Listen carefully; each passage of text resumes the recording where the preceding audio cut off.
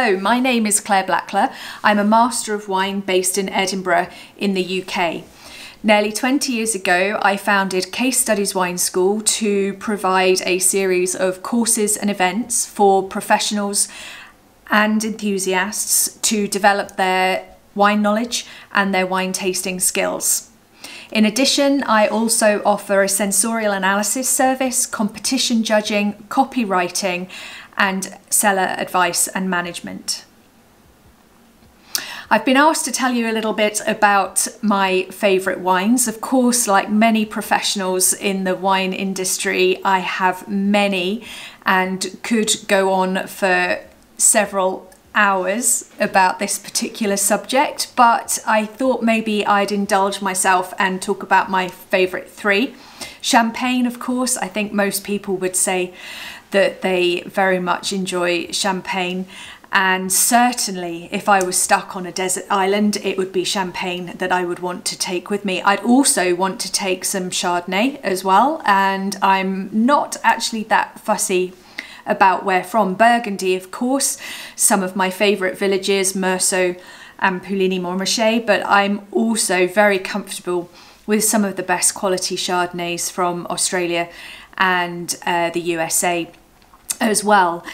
With respect to red wines, it would have to be Rioja that I would choose to take to my desert island if that's what I was doing, particularly Rioja Reserva. I love that balance of fruit, the blackcurrant, the plum fruit with the softening from the vanilla and sweet spice oak that you get in the Reserva level.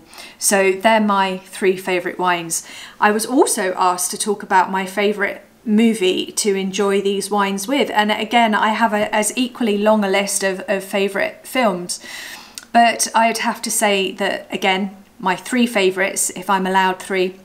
Firstly, When Harry Met Sally, I would definitely match the champagne with that. It's a fun, it's a bubbly film, and the champagne would work well there, I think.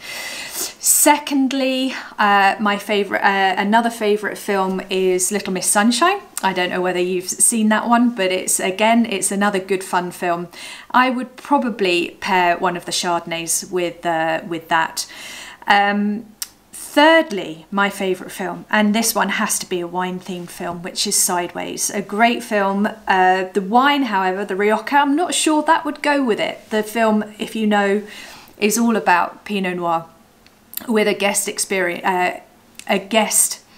appearance from Merlot, and so I would probably find myself again a good Burgundy or a Pinot Noir from Sonoma County or New Zealand to pair with that. Okay, what do I do when I'm not wine tasting or teaching about wine or writing about wine? Well, I am currently revisiting playing the piano. It was something I did in my teens. I stopped when I went to university, and my career took hold. Then the Master of Wine also became my priority, but now I have found a little bit of extra time to revisit the piano, and I'm learning a few pieces, which is something I very much enjoy doing in my downtime. I also very much enjoy the classic activities that any wine professional probably gets involved in, and that's cooking as well, and of course eating.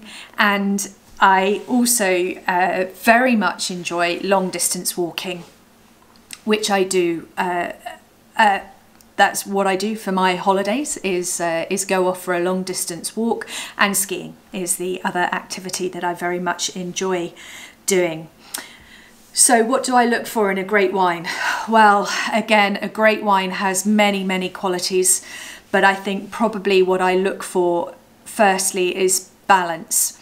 Everything has to be at the right level in the wine. Not too much tannin, not too much fruit, not too much acid, everything beautifully balanced and drinking nicely. Then I look for textural and aromatic richness in the wine.